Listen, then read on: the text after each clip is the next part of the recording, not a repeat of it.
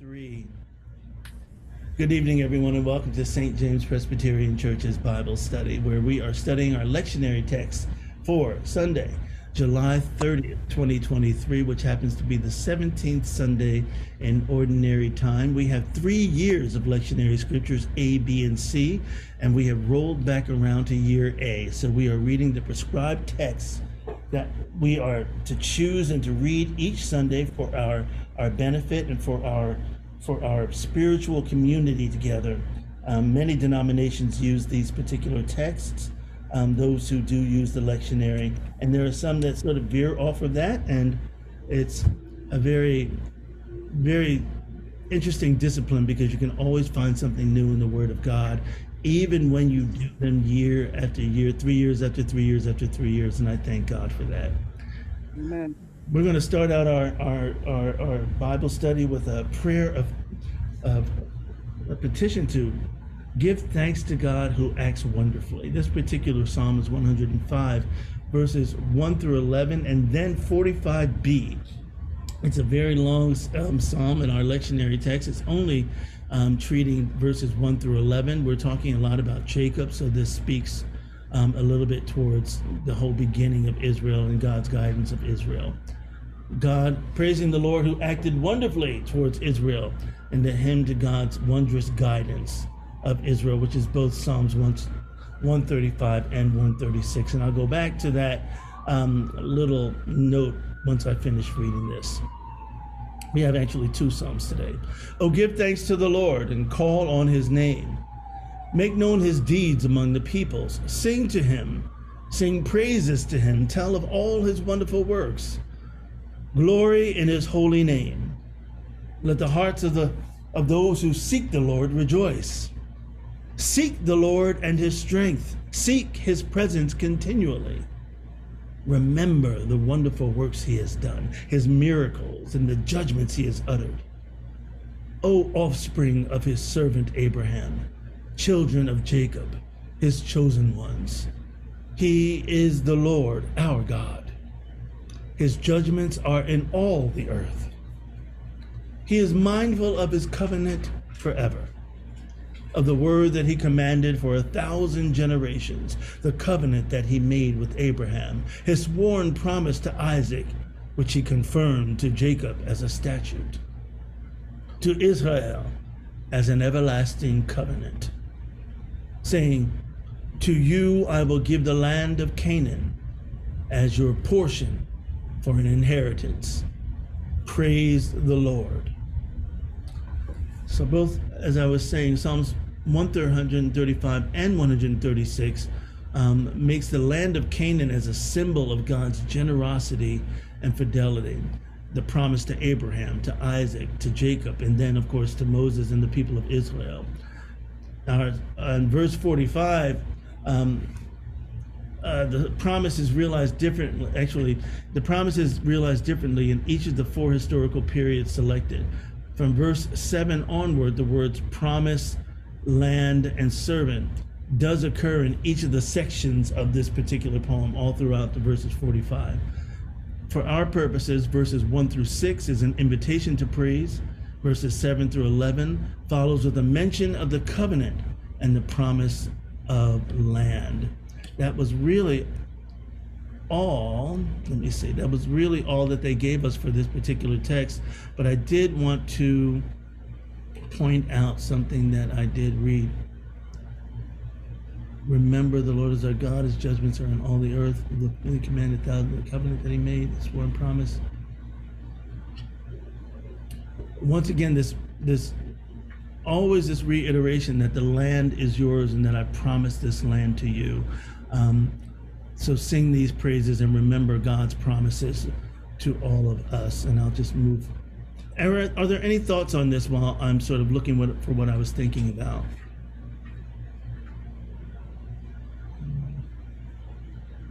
Alrighty then. Oh, here's the I love this. I wanted us to really remember this, verses 6 through 7. It says, O offspring of his servant Abraham, children of Jacob, his chosen ones.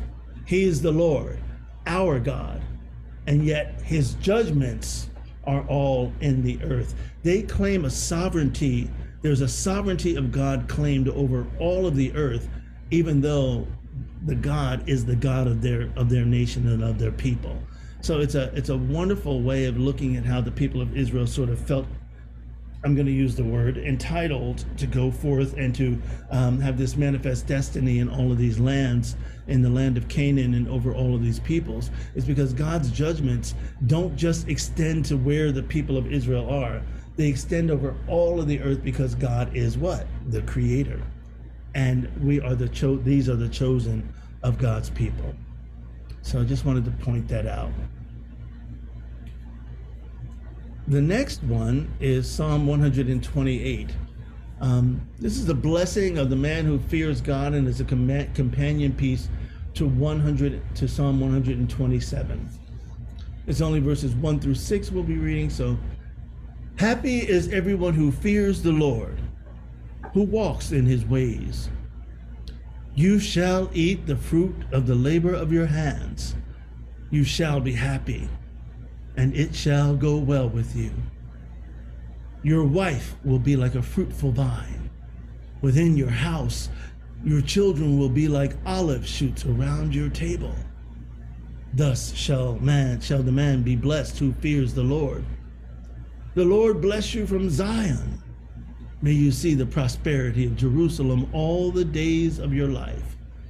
May you see your children's children. Peace be upon Israel.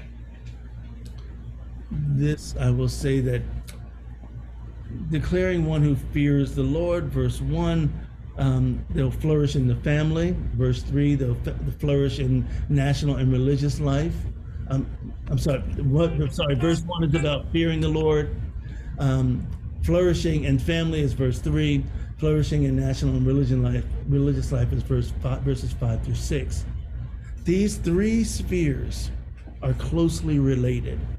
The person who wrote the commentary for this uses an anachronistic term, paterfamilias, which is a Romanesque sort of Hellenistic word for male head of the family. For these three spheres are closely related in how they are spoken about in this psalm. The male is the head of the family. The king is the head of the house of Israel. And the Lord functions as the head and the Lord to whom Israel was bound through covenant. Correspondingly, the blessings include fruitful wife and many children, prosperity of Jerusalem and the seat of dynasty, and God's, who is the font of every blessing. The psalm is in two parts. Verses 1 through 4, a statement and trust. Verses 5 through 6, a prayer that builds on the statement. You know, very often I look for ways of debunking the paternalistic way of reading some of our texts. And what I want us to see, because this also extends into the Pauline writings, because when Paul is writing, he's also writing from the context of the very strict Jewish man who sees the father of the household as the head of the house, yes. And we'll talk about the mother of the household when we talk about marriage later on in the next text in Genesis. But the interesting thing here is that I want us to remember that the male head of the household is not supposed to be the one that lords it over and is you have to do what I say. That's not what this is about. And the king is also not supposed to be this despotic king that is a dictator that says, you have to do what I say, so on and so forth. They're supposed to emulate God's relationship with God's children. If God is the father, paterfamilias, or the fraternal, patrimonial Lord, how God responds to us and how God treats us with love and with honor and with blessings, that is the spirit of everyone who is supposed to be in charge of something. So it's not a duty to be in charge and be over, but it's a responsibility to hold forth and to throw out those blessings over your community and your family. Derek, I'd like to say something about that. Go ahead. To that. Mm-hmm. Yeah. This section, this psalm is chock full of visualizations for me. Mm-hmm. It starts with that this man will see the fruit of his labor. So he's like tending his garden, Right. he's tending his sheep. That's his responsibility to do. Because if he does not work, he will not eat. But, and then it talks about his wife being fruitful in the house. Doesn't necessarily mean she's going to have a bunch of babies. It just means that everything she puts her hand to will blossom. So it's going back to that Garden of Eden um, model, where they tended the garden and, they were deeply involved in the garden. And even afterwards, when they got kicked out, they still had to work the land. And then the picture of the children around the table is not like they're just not there. It's like he's gathering them around the table to talk to them and get to know them. And they're like olive shoots, like tender plants. And he has to take care of these children. And so, that's what I'm visualizing when I read this text. Thank you very much. I think it's a beautiful visualization that you shared with us. So thank you. Yeah, I like it too. Yeah, I like it too. I like it too. Happy, we can think of as the word fortunate and you're fortunate because of a quality possessed or a choice made. So because you have these qualities of walking in the ways of the Lord, or you choose to walk in the ways of the Lord, you shall be fortunate. Fear. I always like to tackle this word. Happy is everyone who fears the Lord. Fear is, in our context, especially when I work with a lot of young people, I'll never forget being told by a young person saying, "That's why I don't like to come to church. Everybody says you got to be afraid of God." And, I've spoken of it in terms of being in awe of God, but hear this as well, that when you fear God, fearing God also means to take God seriously and also to reverence him deeply and to honor him greatly. A person must then fear the Lord and walk in his ways. Walking in God's ways is to live in daily obedience to the word of God. And no one will be truly happy while living in disobedience to God. So choosing that pathway and making sure that you have that quality of obedience to God, and and understanding the reverence for God are the places from which this being fortunate arises.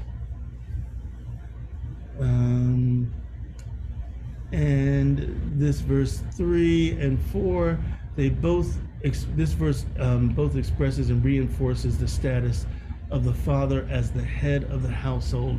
Once again, head of household as responsibility, and what you're supposed to hold and take. And then you bless the nation as well. So peace be upon Israel. This is the second psalm. I'm not sure which one we're going to be reading on Sunday. It'll be one or the other. But yeah, that is one of the things I always want. I always be thinking about. Every time you pray, you'll always be praying for Israel. So every time every time you read a psalm, you say, "Pray for Israel." Like everything is all about Israel. So I was like, why is it you cannot say pray for you and pray for Israel? That's what they were doing. They were trying to collect the people as one community and understand that you are the chosen people in the covenant with God, and so all of the psalms are written for the people of Israel. Yeah, that's what I said. Like, so every time I read a psalm, if I read the history, I put my own self. I said, peace be upon me. Well, Paul says we're adopted, so yeah. Are there any other thoughts around that particular psalm? Hearing none, let us move to Genesis. And so we know that Jacob has had this vision of the stairway to heaven, Jacob's ladder, Jacob's stairway, his vision. and God's blessing. And so he's been sent off because he's supposed to go to his father's people and find a wife. So here we are. Finally, he's made it out there, and this is about Jacob's marriage to Laban's daughters. Genesis 29, verses 15 through 28. Then Laban said to Jacob, "Because you are my kinsman, should you therefore serve me for nothing? Tell me, what shall your wages be?" Now Laban had 2 daughters. The name of the elder was Leah. The name of the younger was Rachel, or Rachel. Leah's eyes were lovely, and Rachel was graceful and beautiful. Jacob loved Rachel, so he said, "I will serve you 7 years for your younger daughter, Rachel." Laban said, "Well, it's better that I give her to you than I should give her to any other man. Stay with me." So Jacob served 7 years for Rachel, and they seemed to him but a few days because of the love he had for her. Then Jacob said to Laban, "Give me my wife, that I may go into her, for my time is completed." Laban gathered together all the people of the place and made a feast. But in the evening, he took his daughter Leah and brought her to Jacob, and he went into her.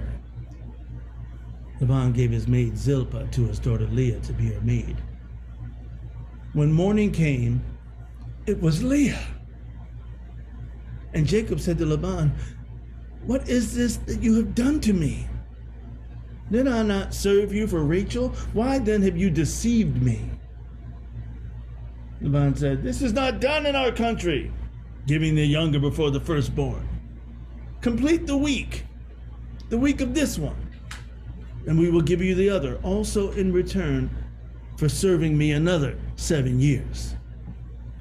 Jacob did so and completed her week, and Laban gave him his daughter Rachel as a wife. Ooh.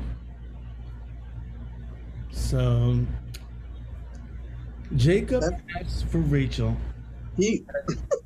as a reward for service instead of paying the usual marriage price. There are many instances in the First Testament scriptures. Joshua 15:16, a daughter being given from one to attack an enemy. 1 Samuel 17:25, king gives his daughter for the killing of a man, reward to make his family tree in Israel, acquiring the benefits thereof. And of this quote-unquote price can be found in Deuteronomy 22:29. The man who lay with her, this is an unfortunate circumstance as well. The man who lay with her shall give 50 shekels of silver to the young woman's father, and she shall become his wife because he violated her.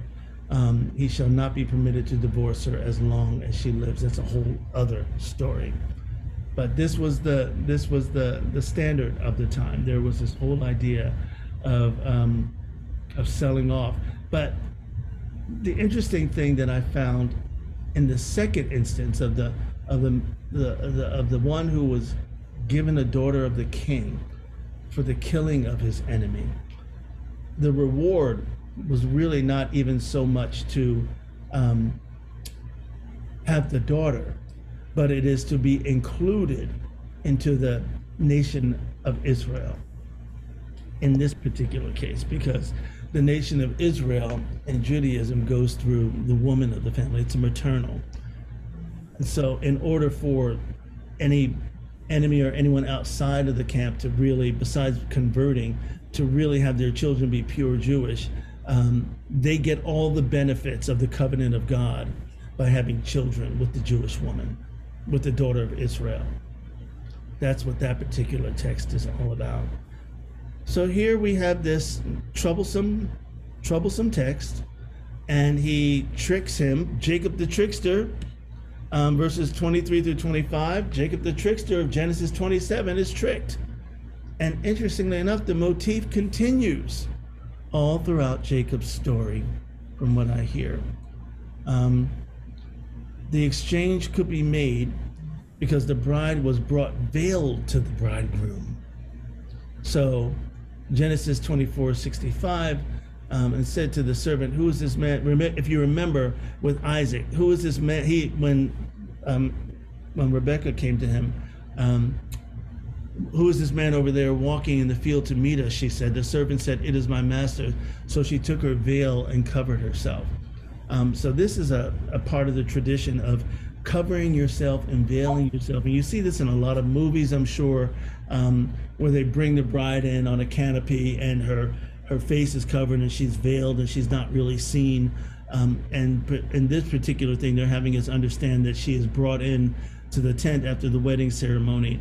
This week thing that they're talking about, the week refers to the week of marriage festivity. So you don't just have a wedding reception, you have a wedding reception for a week. And then after that, you sort of move forward in your life. And when he says, all this time in my growing up, when I was younger, I always thought, oh my gosh, he had to wait another 7 years in order to marry Rachel. Apparently, he gave him his daughter as a wife immediately, but he still had to work another 7 years. So Rachel is given after the week of consummation with the first wife, making her the second wife, and Leah maintains her status as the older sister and the matriarch of the household. What were you going to say? He married both of them? He married both of them, yes.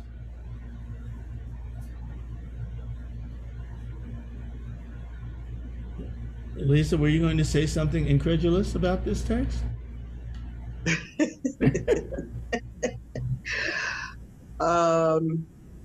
I did at the beginning after you read it, I was like, this is deep, you know?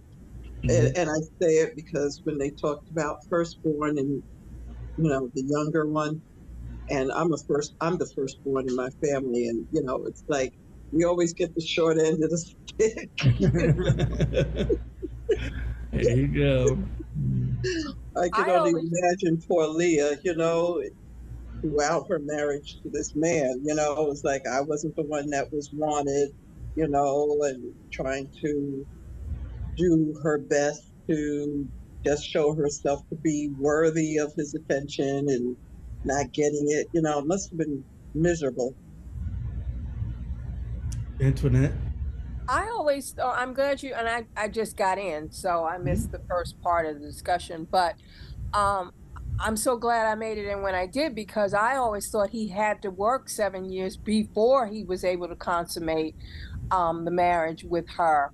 Right. So when you said that and read that verse, I realized, okay, because I thought he had to work 7 years to get her. I know, right? But, you know, I've been in other Bible studies, and this is the first one where anyone ever clarified that. Yeah. Right after the first week, he was like, okay, now you can have her. That's okay. We get it. I married off the first one, so you can have her. Wow. And, you know, our psalm did... I'm sorry to interrupt, but I have a question about that. Leah got a week of festivities. Did Rachel?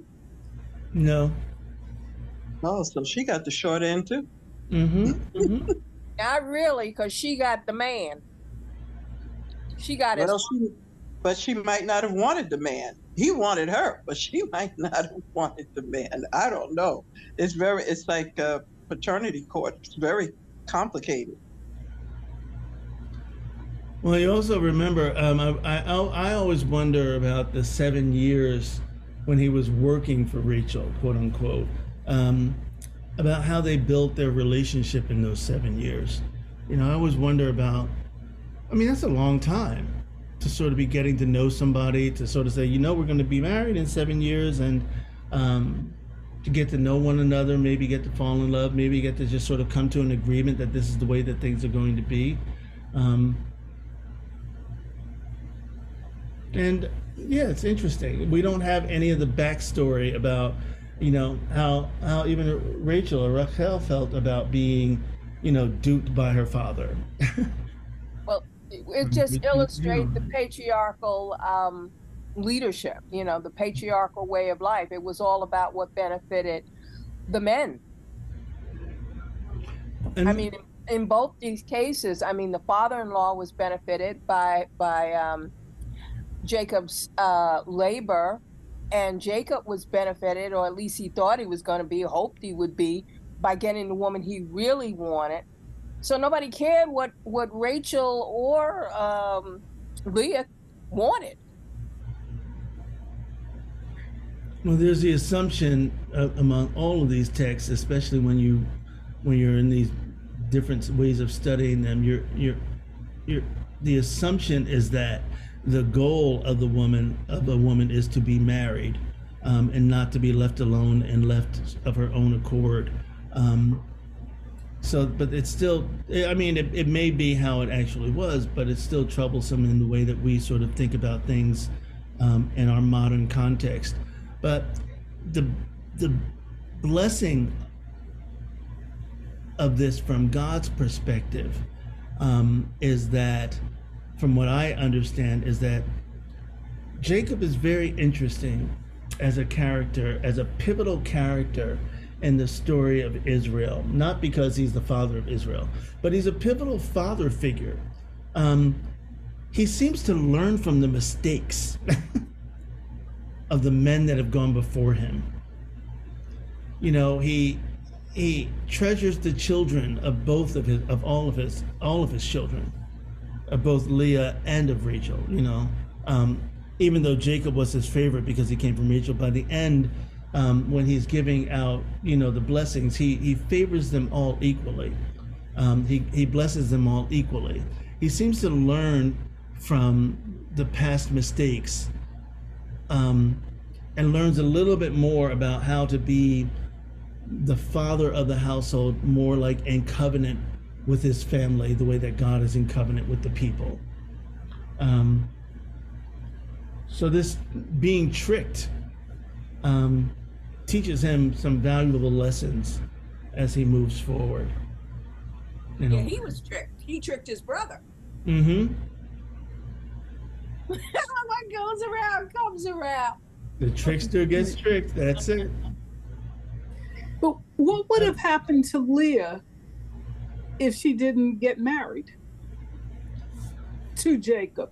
That's a good question. She would have a less likely chance of getting married because people would have said, "Oh, your younger sister got married before you. What's wrong with you?" So maybe the father was trying to make sure that the older daughter got taken care of. In that society, that's exactly what it was. He wanted to make sure that she was taken care of, make sure that you know, he said like he said, you know, I may have joked about it, but in our country we don't do things that way. We make sure that the oldest woman is taken care of first, because we can, you know, she can always find a brother or marry the husband of her sister or something like that, or marry his brother or something like that. We can always take care of that. But this one I'm worried about. So there's always that as well. There is that beautiful notion of a father saying, well, you know, what I am going to do is I'm going to trick him because, you know, I don't want my other daughter to be left out in the dust as well. Because he certainly had no intention of staying there and caring about whatever happened to Leah after her 7 years. He was ready to go back to his dad. Right. Mm-hmm. Now, in some societies, if the older sister doesn't get married, the younger sister can. Right. She must be married off first. Was that the case? Would Rachel have been able to marry at all if Leah hadn't married? You know, it's not specified, but it's sort of like this undercurrent of a possibility that may also be that it's the father. That's like, we don't do that in our country. You know, she can't get married until her sister gets married. So there's all of these different things that you're bringing up, which is beautiful to sort of read this in this way of saying how harsh and how difficult this text is, because then it sparks us into thinking in the context of the time period. for me, the whole purpose of doing a Bible study is to say, well, really, what was going on in their minds, not what's going on in our minds, what was going on in their minds and in their culture and in their community, to enable us to be able to step back and to sort of look at this in a way that we're actually glad that we've moved away from some of these ways of thinking and ways of moving forward. But this is how it all started. Started. I just wanted to say, I don't know how deep you're going to go into this today or maybe the next session, but I did a quick Google search because I was just curious, because I know we hear a lot about Jacob's children by Rachel. We hear a lot about them, and we don't hear too much about Leah's children. But when I did that quick Google search and I looked at Leah's kids, I was like, oh my gosh, that's very significant. And I don't know if you want me to go any further on that or not. No, go ahead. Just give us the annotated information.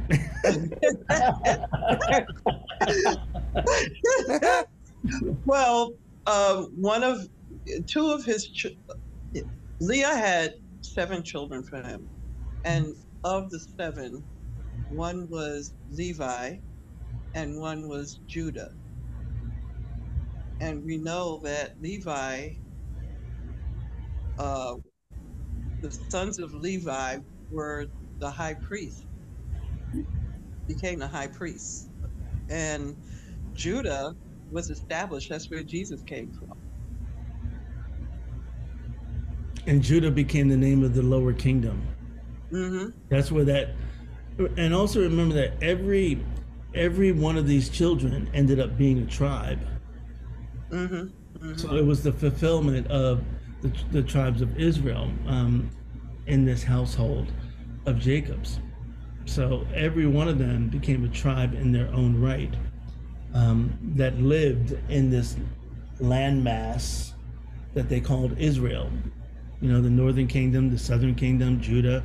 In fact, in the first century, they weren't really known as Jewish people. They were known as Judeans because they came from Judea. People were very rarely known by their religion, but they were more likely known by the land from which they came. I have a different feeling for Laban now, since you said what you said. It's like he was showing compassion. He wanted to make sure. I never looked at it from that point of view. I mean, yeah, he may have tricked Jacob, but when you mention the fact that, yeah, I mean, he wanted to make sure that Leah got provided for. And maybe this was his only way of looking out for his daughter, and caring about her and showing compassion for her welfare. I never looked at him that way before. Mm-hmm. He was doing his fatherly duty. We don't do things like that in our country. I have to take care of my daughter first. So it gives a whole different perspective as to what really took place from another perspective. He wasn't just conniving. Especially when we think that he only waited a week instead of 7 years. Yeah. And all of this goes back to Psalm 128, talking about may your wife be fruitful in your household, and the children like young shoots around the table, and you'll see your children's children, and through both sets of children, the nation of Israel saw the children's children of Jacob, Yep. So did he ended up still though with Rachel, but Leah, did Leah go with him or no? Yes. So they both went. Mm-hmm. Ooh, that must have been real interesting. Well, and in many ways, now I do love my sisters though, but anyway, I'm just saying I don't know if I love like that. What I really appreciate about the Older Testament is that the issue always seems to be between the brothers. remember or recall at this particular moment reading about the enmity between, like Sarah and Hagar were totally different things, and they weren't blood sisters, of course, yeah. But that was there's I don't remember reading of any anger or animosity between Leah and Rachel. That the two sisters were able to stay together for the rest of their lives, and that the two sisters were able to be in community with one another, even after that they didn't have to separate from one another when one was taken, if one was taken from the other. They were able to go together and stay together, which is a different. And I've always thought, when I have an opportunity to study even the story of Ruth, that there is this bond that is yet to be explored by my academic research that I love, between the women in the community and how they support one another, knowing that how they are really looked at as property and so on and so forth, but how they take care of one another. If you remember, it is the women in the book of Ruth that took care of Naomi and Ruth when they got back to the land. It is the women who said, go pull up these shoots here. It is the women who came and said, you have had this child now, you've married this man, and they all gathered around, Naomi and Ruth when she had the child, and they were the ones, and Boaz is just sort of off in the corner, but it was Elizabeth, for example, that sort of raised up Mary and gave Mary the idea that her child was just as legitimate in the eyes of God and in the eyes of the temple where she lived as her own child John, and she saved Mary in so many different ways culturally from being shunned and Mary, from her own understanding, after she understood that her Aunt Elizabeth loved her and recognized the joy that she was and wasn't going to shame her and discard her, that's when she sings the Magnificat. It is only after the greeting of Elizabeth, when she is wrapped up by another woman in the community, after possibly being discarded by men, where she finds her entire voice. So I like to look for these moments in the solidarity, and the option for solidarity for women in the text as well. And the fact that these two sisters were able to stay together and to raise families together and to be there for one another, may just possibly be one way of reading this. And, something to piggyback on that, years down the line, we see Benjamin was Rachel's last child, I believe. And the implication was that Rachel was gone, had passed away.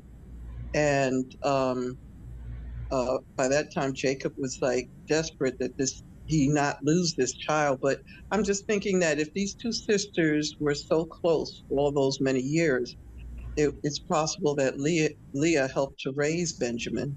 Mm-hmm. But I seem to remember, I don't know, maybe I'm remembering a different verse or something.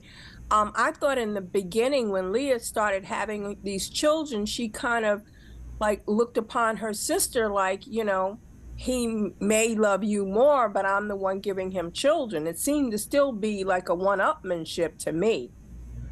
It's difficult in that. I think she found her comfort in saying, at least I can have the children. You have all this love and you have the better part of the love, but I have the legacy and I have the children. And that's what I saw as some discord. And it's hurtful, but there's not the same kind of enmity between Jacob and Esau. You know what I mean? That kind of a thing. That's what I meant. Well, and I was just thinking about the genetics of if both of the daughters had children by Jacob. I'm just thinking. I mean, so what would they be? What, first cousins, first or second over or something? Mm-hmm. Mm-hmm. They'd be half brothers and sisters and first cousins. And first cousins. At the same time. Stuff like that would give you a headache, believe me. I was just sitting here trying. But actually, only the one daughter had children. Only the one did both Yes. both Rachel and Leah have children? Yeah, but Leah had a whole swell before Rachel could even get pregnant. Okay, so they were half brothers and sisters and first cousins. Yes. Real close gene pool. Real close gene pool. Like the South. The old South. Like that. Yeah. Yeah. Yeah. Well, you know, they were sort of like related anyway, because his father sent him to go marry someone in his hometown that was part of the family. Yeah. Exactly. So I do like and Antoinette, I do love the fact that, you know, we're talking about, you know, what was going on in their household and how they ended up and how they spent their time together and the pettiness that would have been between them. But the overall, I remember when my mom didn't want to move to Cape May, and I joked at her. I said, "Mom," What? She said, "I don't want to leave my sisters." I said, "Mom, they're going to be a pain in the butt 10 minutes away. They're going to be a pain in the butt 3 hours away. So just go. You love them anyway." Right. She's like, "Oh yeah." But it's that kind of relationship that I sort of hold dear. Right. And I think it's some of the when you look at some of the information that's out on some of the families and you know, some of the marriages and say like the Nigerian cultures, and they have more than one wife, and you do see that sort of similar sort of setup that the first wife is the one that kind of like is the boss to the other wives, and they, you know, she can either nurture them or not, I guess, but not too different in that sense. I don't know that they're siblings, but in the same sense of that first one has the top rank, and those that come after are all sort of kind of under that first wife's tutelage. Yeah, and apparently this love relationship that he had with Rebecca, you know, somebody had to take care of the household. Right. Exactly. Yeah. And it could have also evolved that because, you know, Rachel was very, very new as a mother when she had her first child, and Leah was an old hand. She may have stepped in to really take the part of like their mother and showing her, you know, this is a new baby. This is what you do. This is how you handle this. I know when my mom and, you know, her older sisters had come to New York before she had. And so by the time she married my dad and had me, her mother was still in Virginia. It was her older sister, you know, that really kind of became like my grandmother in a way. She was a lot older than my mother anyway. And she was the one that went with my dad and my mom to the hospital, whereas my grandmother was in Virginia. So she played a role as her older sister to her baby sister as nurturer and teacher, you know, and that may have been the relationship that developed between, you know, Leah and Rachel. There was might not have been any more enmity between them. I think that there's the opportunity for all of this, and you know what I mean. I think it just sort of fleshes it out and humanizes these women in the text that we don't read that much about a little bit more.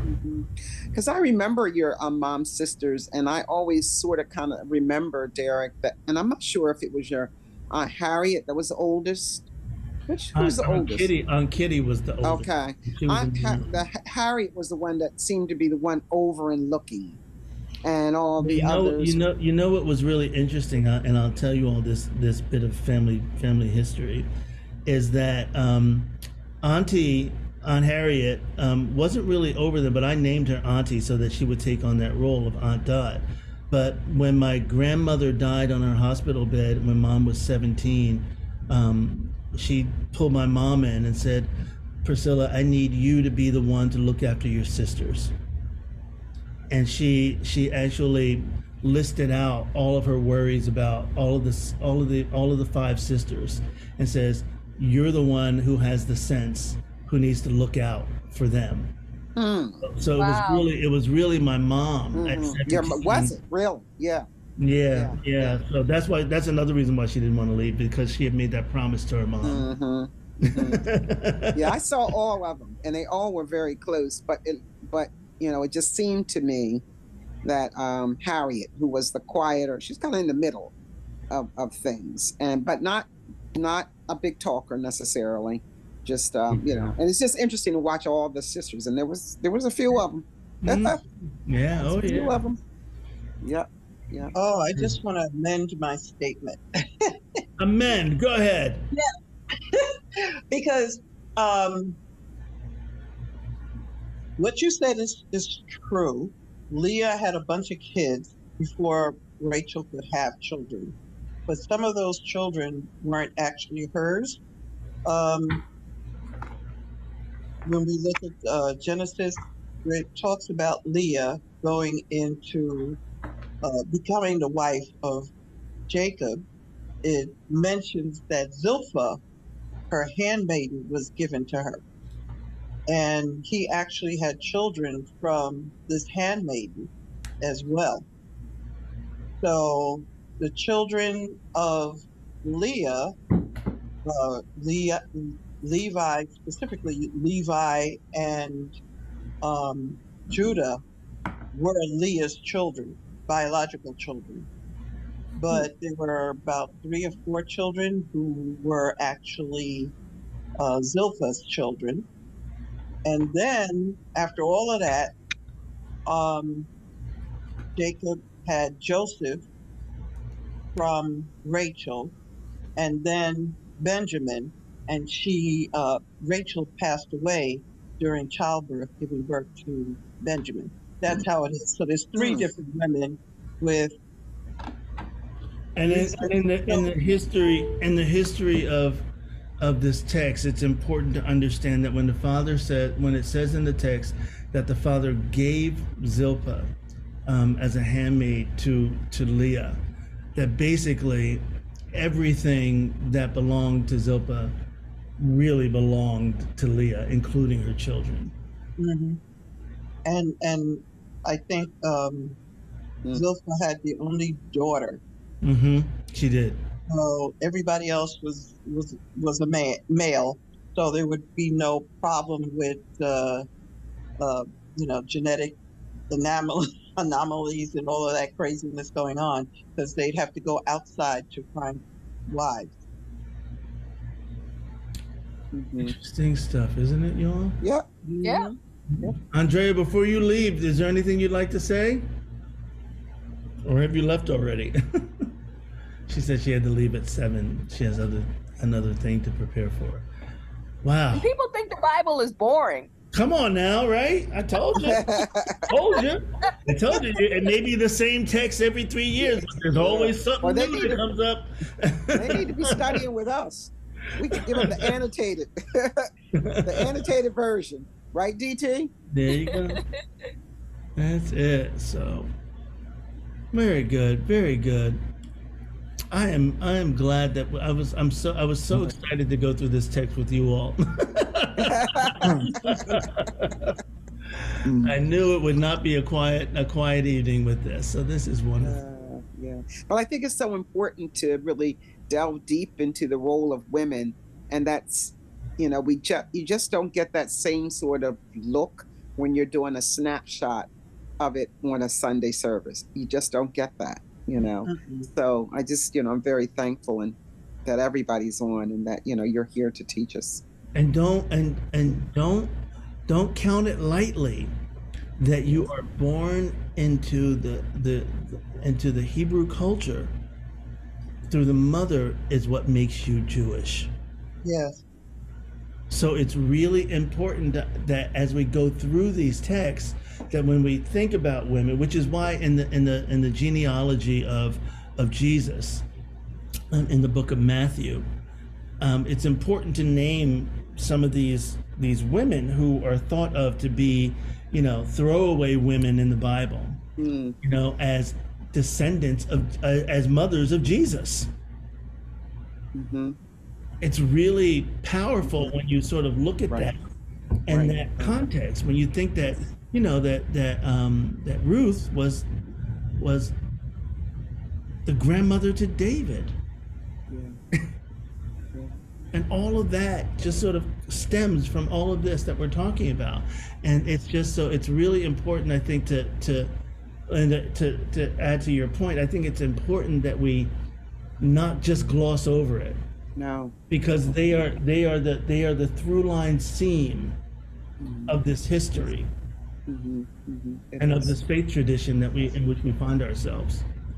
And I think the revisitation, as you said in the beginning of the study, is that every 3 years it cycles, but I don't think you ever get to the end of what is there. Right. Just like we Googled tonight, we annotated and then we amended, and but I think that's the beauty and the gift. And so that revisitation, even if you did it 3 years from now, you're still going to find something else that just adds to the richness of the understanding of it, because because we tend to take the scripture literally, but there's so much history there and so much deep thinking that changes the complexion of what you're reading. I was in a Bible study or listening to a preacher years ago, and he or she stated that when you read something in the Bible, especially if it seems like unrelated, and why is it stuck there? There's a reason why it's there. And so when I was like looking over these names again, I said, that's why they put in parentheses, Zilpah was given to Leah, Right. Because you had to, for ancient readers of this script, they would understand the connection. Yeah. We have to grasp for it. And for us, it's foreshadowing. Yeah, we don't get that at all. Right. That's like, that's like illegal these days, Yes. And to draw the connection, as Reverend Dr. D-Rock did, to how we connect to the lineage, because so very often as women, especially in the Baptist, we're still in that space of women taking that back seat, and we have to we need that constant affirmation that we are there. And so, I really appreciate always that, that he stops and points out the strength of women, and that we're not a minor role, we're a major role. And also going back to the first Psalm that you read, and it talks about Canaan, growing up, I had this attitude, was like, well, what was God doing? These people had a right to be where they were because, they were there first, and all of this. But in the long range view of it, God was making way for the adoption of the whole world. Mm-hmm. And it's so funny that you mentioned that, Lisa, because if you go back to the Tower of Babel, this is something that floored me in one of our lectionary studies, is that when you go back to the Tower of Babel, when you find out all of the different lands and the languages and the places to which people went, you start to see them all throughout the rest of the history. And it's the same group of people that God was talking to, that God was sort of like, well, you're not going to build a tower. But that's all of the same land that those people went to is the same land that God promises Abraham. So there's like this promise, and then they forget about it, and all these other people sort of like build up and say, oh, well, we're in Canaan and we're over here. But God's like, I'm going to give you this land that you had before, that I'm going to give it all back to y'all. It's an interesting way of looking at this particular text. But this is one of the things I also do want to reiterate.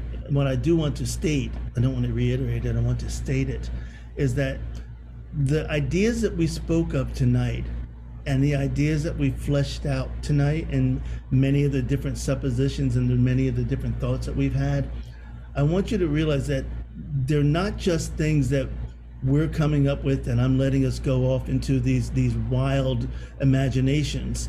These are all textual criticisms and studies of ideas and thoughts that have been laid out for centuries around these texts. So I don't want you to think that we're sort of making it up as we go along. When I'm bringing this stuff up, I'm bringing it up because there have been writers and academicians who have really delved into this and delved into the context and delved into the role of women in this. And these are some of the thoughts that they've been having as well. They naturally rise up from us.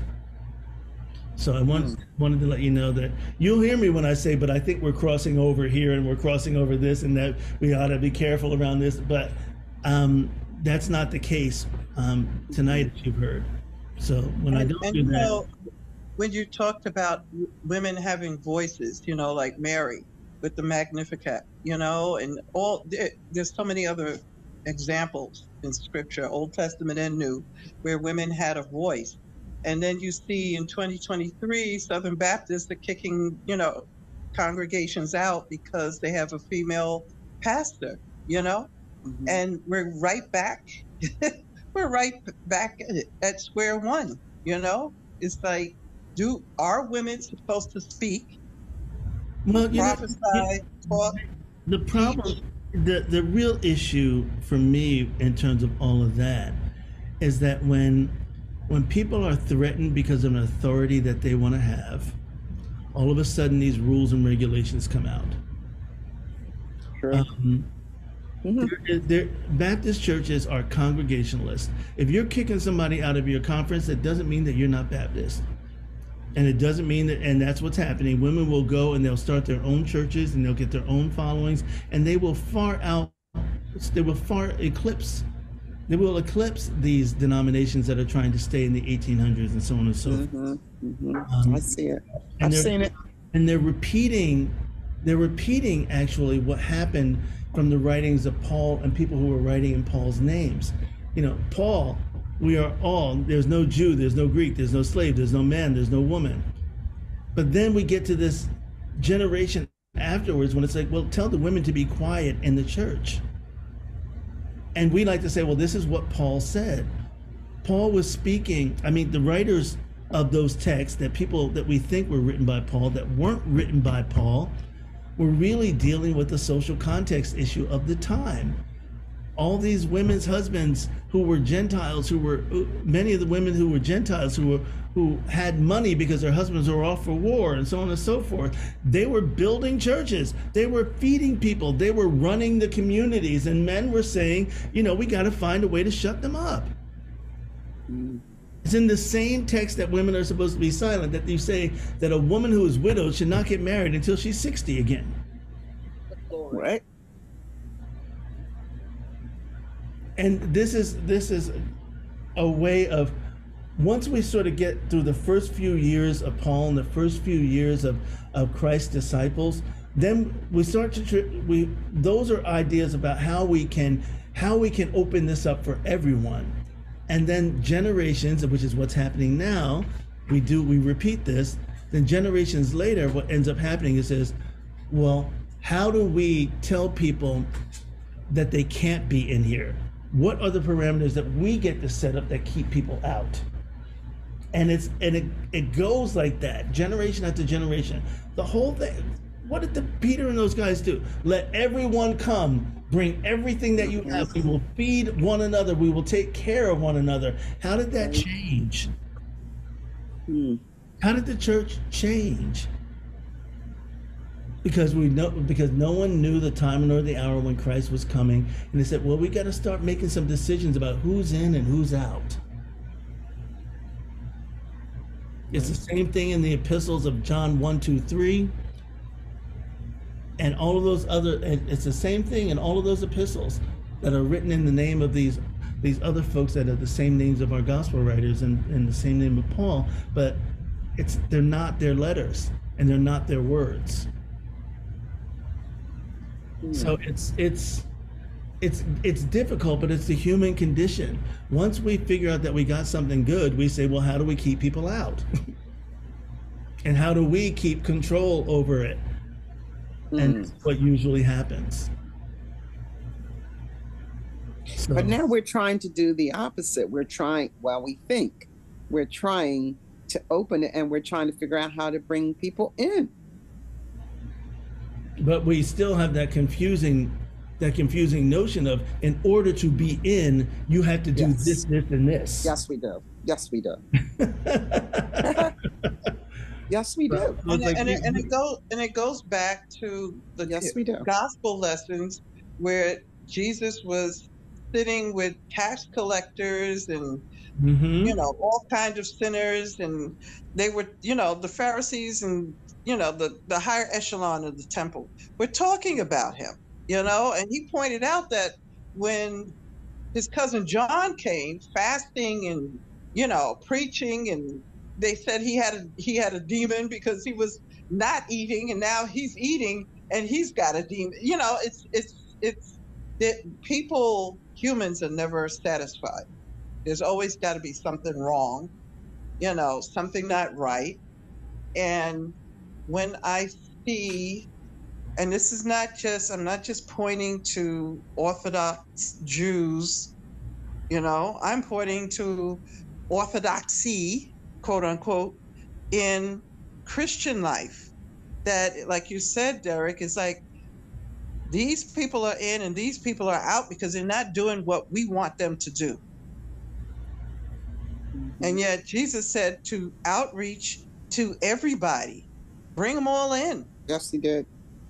Yes, he did. In the parables, he was like the wedding feast. Go and put robes on, the street trash and bring them in. Yeah, that's what he said. And our denominations are set up, and religious structures are set up in many ways. I picked up all my church history books from my Columbia office the other day. I was looking through them.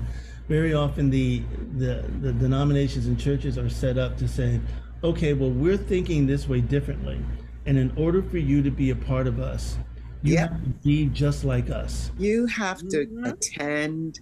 We have to see how many times. They're not really a member.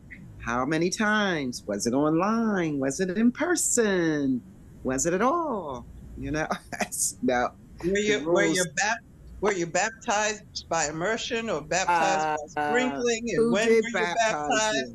Were they certified? Were you 14, 15, or 50? Yep. It's like ridiculous. It really is. It's very annoying. I have people, and I have, my family is multi-denominational. Okay, even my parents, neither one of them were in the same denomination, and my brother and I were raised in a third.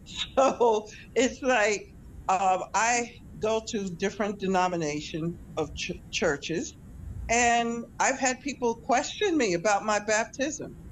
And I said, well, I was baptized in the Presbyterian church at the age of 13. Were you immersed or were you sprinkled? I said, there you go. Oh my God! You get to come to this church and get dunked because you're not. Your baptism isn't right. Well, I love what Yvonne Wright Gary said at one point in time when she was attending the Presbyterian church, and they said, "How can you join that church? Aren't you a member of Macedonia?" She said, "Well, how can you be a Presbyterian?" She says, "I'm a Christian that worships at a Presbyterian church." Amen. There you go.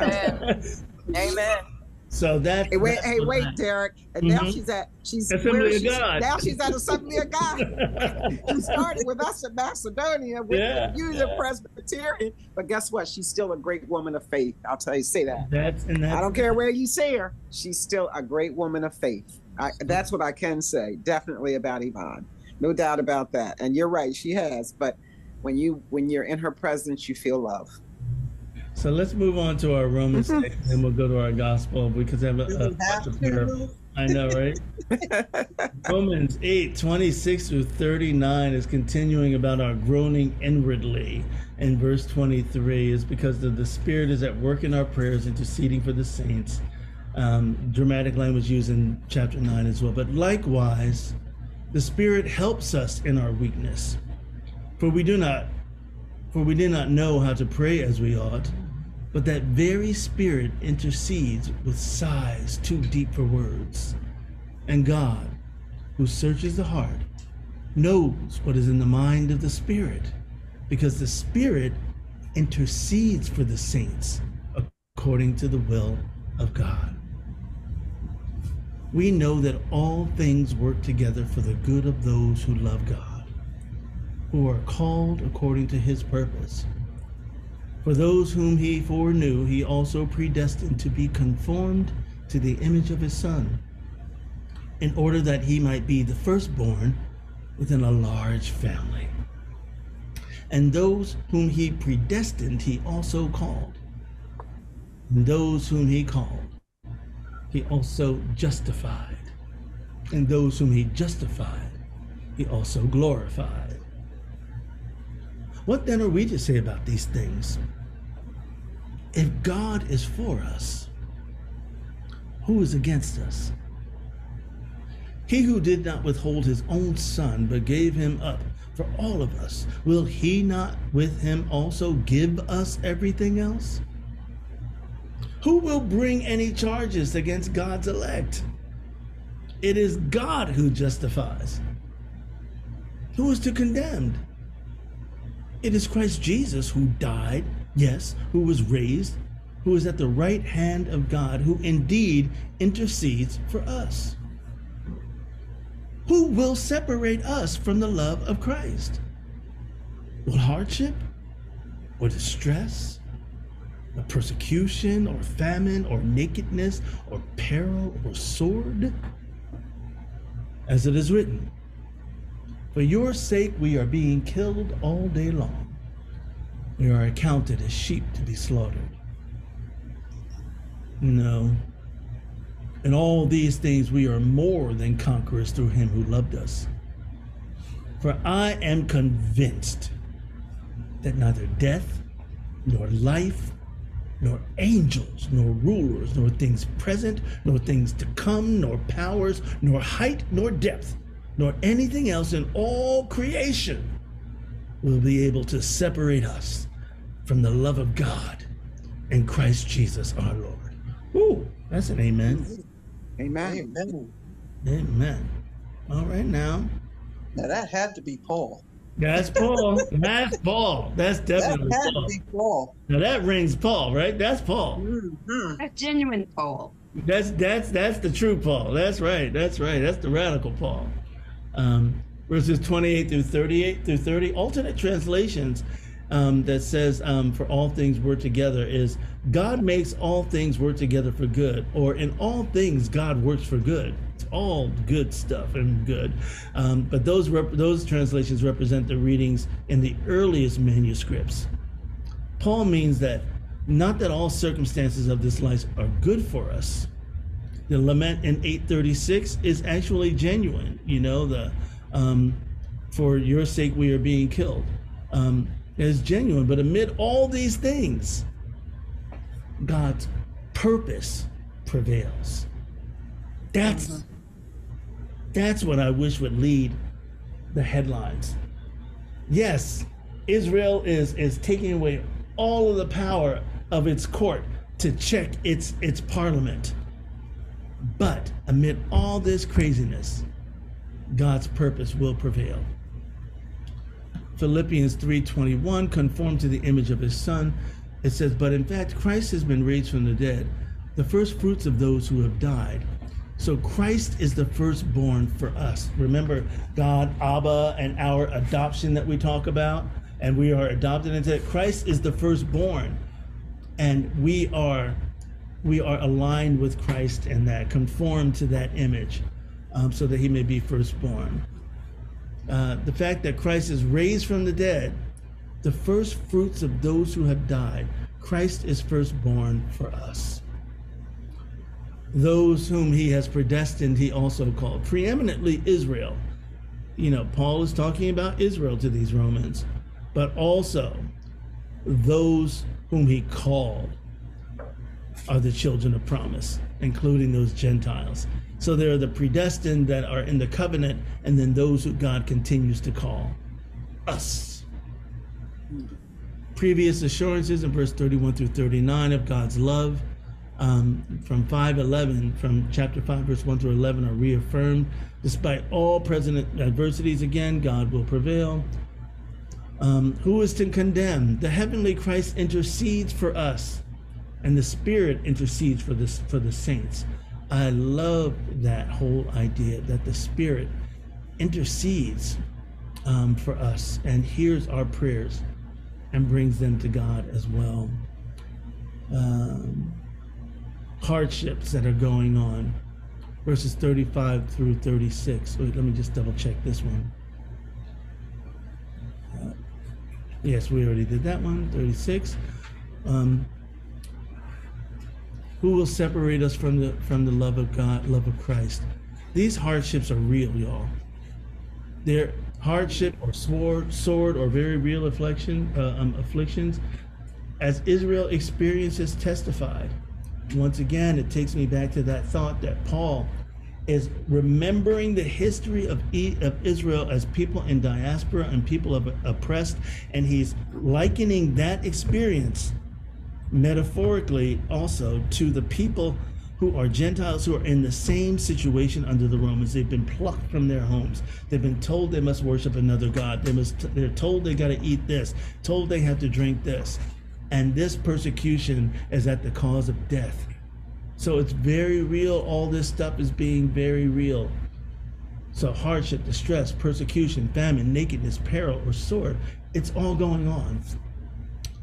And then this, I love this. For your sake, we are being killed all day long. We are accounted for as sheep to be slaughtered. It's a quote from Psalm 44:22. Because of you, we are being killed all day long and accounted as sheep for the slaughter. Point being, I want my point to be here to you all. Killed, quote unquote, translates as to kill, to die, to be put to death. It is the present indicating, it is the present verb indicating continual action. This happens all the time for your sake, that we are being killed all the time. All this is happening. And it indicates to these people that you are in constant danger of being put to death. And the Greek treatment that Paul is speaking, this Psalm text, because it was the Roman Septuagint of 70 scholars that translated the Hebrew scriptures into Greek, changed some things. And the Greek treatment of the Septuagint translation of the Psalm text, Paul brings it out with greater urgency and name depression for where they are right here and right now. So he takes that Psalm verse that says, because of you we are being killed all day long and accounted as sheep for slaughter, and he's speaking to this group right here, right now, and saying we are continually going through this. This is happening to us all the time, and we are always in danger of being death. But in all of things, we are more than conquerors, because even with all that, nothing can separate us from the love of God and Christ and Jesus our Lord. Another way that I love to always try and say that Christ didn't just conquer death. In the very real world, he conquered the power of the cross, because folks weren't afraid to die. Rome used that as a terror tactic so that you would be hanging on the side of the road and you would be afraid that you didn't want to do anything because you didn't want to die that horrific death. Jesus said, well, you know what? So what? We're going to come back from this. So nobody was afraid of that power of terrorism anymore. So nothing can separate us from the love of God in Christ Jesus our Lord.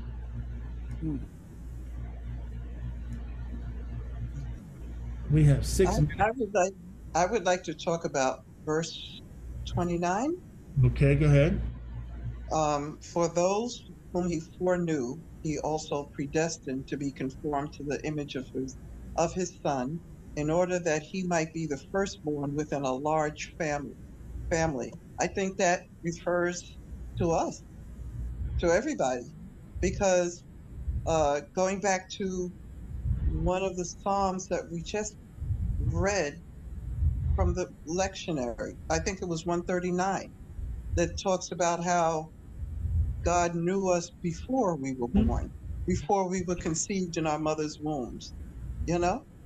And this is also a reference to the Philippians text 3:21. He says, he will transform the body of our humiliation so that it may be conformed to the body of his glory. The power that also enables him to make all things subject to himself. That's us. Thank you for that, Lisa. He knew me, searched me. You ready for these bunch of parables? This one, this whole gospel has so many of the parables in it. So these are among the parables that are in verses 24 through 33. Let's just hear these. He put before them another parable. The kingdom of heaven is like a mustard seed that someone took and sowed in his field. It is the smallest of all the seeds, but when it has grown, it is the greatest of shrubs and becomes a tree, so that the birds of the air come and make nests in its branches. He told them another parable. The kingdom of heaven is like yeast that a woman took and mixed in with 3 measures of flour until it was all leavened. And then there's our 3 other ones that we have here. The kingdom of heaven is like a treasure hidden in a field, which someone found and hid. Then in his joy, he goes and sells all that he has and buys that field. Again, the kingdom of heaven is like a merchant in search of fine pearls. On finding one pearl of great value, he went and sold all that he had and bought it. And again, the kingdom of heaven is like a net that was thrown into the sea and caught fish of every kind. And when it was full, they drew it ashore, sat down, and put the good in baskets and threw out the bad. So it will be at the end of the age. The angels will come out and separate the evil from the righteous and throw them into the furnace of fire, where there will be weeping and gnashing of teeth. Have you understood all this? They answered, yes. And he said to them, therefore every scribe who has been trained for the kingdom of heaven is like the master of a household who brings out of his treasure what is new and what is old. That is a seine net that they're talking about, casting out that net. So let's just go through these. Mustard seed, the species can't be determined. However, mustard seed was popularly regarded as the smallest of seeds planted by farmers. This bush that they're talking about growing into a tree is actually a shrub that grows to a height of about 10 feet or 3 meters, so that the birds of the air can come and nest in its branches. Interestingly enough, this is one of those parables that's like a riddle in a way, because it's sort of like the kingdom of heaven is like something that you would never expect. You would never expect the birds of the air to nest in a shrub, even if it is 10 feet. But Jesus says that the kingdom of heaven is going to be enough out of the least for everyone. This measure of yeast, let's see, this yeast that they're talking about is not yeast, but leaven, that remnant of the fermented dough that's used as a starter for raising a new batch of dough, like Irish soda bread or sourdough. Sourdough, yeah. You know, it never starts from scratch. You have to have a starter batch of it. The kingdom of heaven is like that little small bit that you mix in with 3 other measures, and then it all gets leavened so that you can have a brand new batch of dough.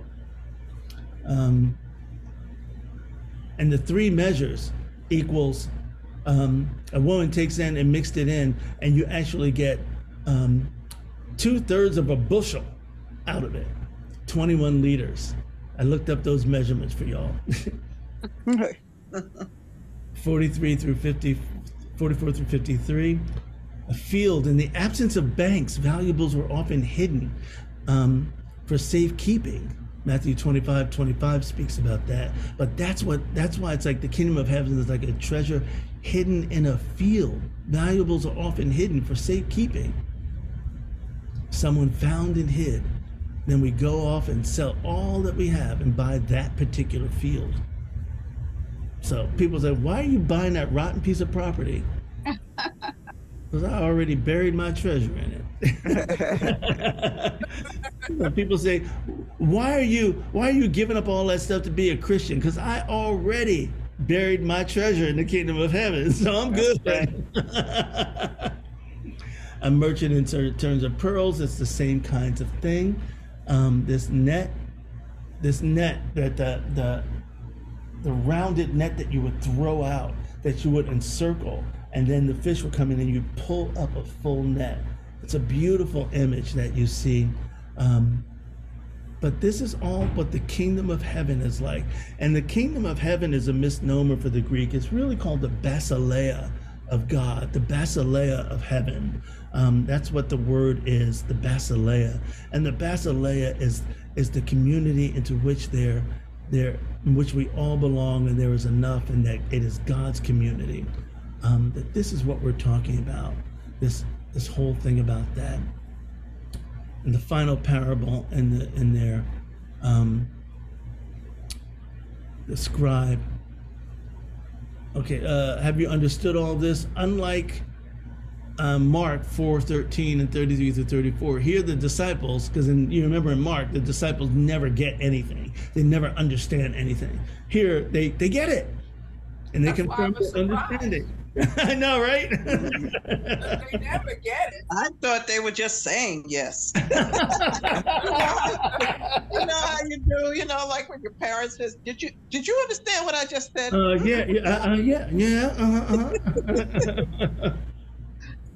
Therefore, every scribe who has been trained for the kingdom, this is important to understand. Scribe is perhaps a self-portrait of the gospel's author, or an indication of early Christ follower scribes, not the temple scribes. The scribes that have been trained for the kingdom of heaven, not like those who have been trained for the temple, right?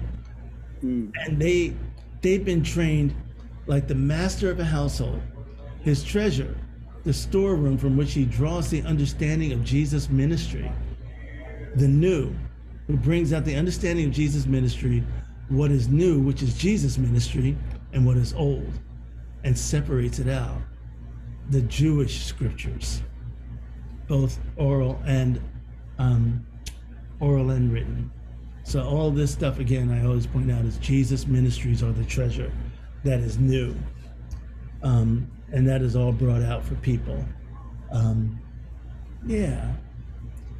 So I know we've gone over our time today. Let's talk. Go ahead. So is the Torah then considered old? Yes. Yes, the old law and the way that it's being interpreted, especially in the Pharisees, remember, they had the oral Torah, so they were going around telling people about this is what it really means. And Jesus is saying, I have a new way for you.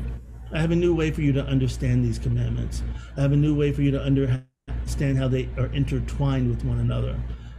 When he said to the Pharisee or the scribe, one of the two, he said, which is the most important commandment? Love God with all your heart and all your mind. The person asked Jesus, and he said, but the second is also like it.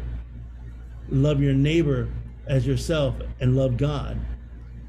And he's like, oh, you're really right about that. But these are two separate things that Jesus is saying. They're intertwined. They're not separate from one another.